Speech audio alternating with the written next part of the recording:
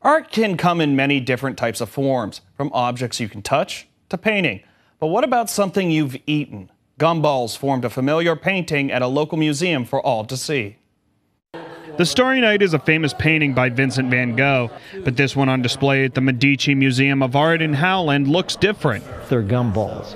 For the last 25 years, artist Franz Spohn has taken images on the computer and blown them up, taking each pixel and replacing them with gumballs.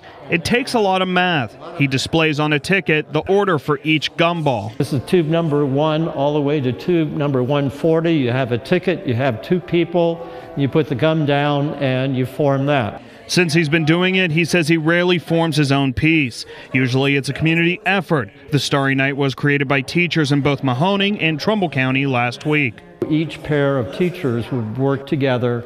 One would read the color off, the other would put the gumballs down. For this piece, there are 19,305 gumballs. It's split up amongst 9 colors with over 7,500 blue gumballs and only 19 red ones. When he orders them, he gets 5,800 in a box. They're made separately, and then they have this big machine that randomly mixes them together.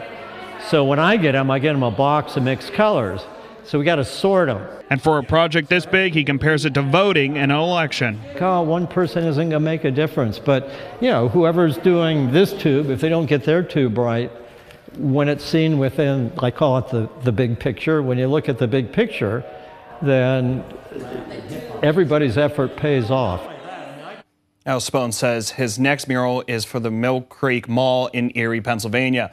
He will be working with teachers up there to recreate the desert, harmony, and red.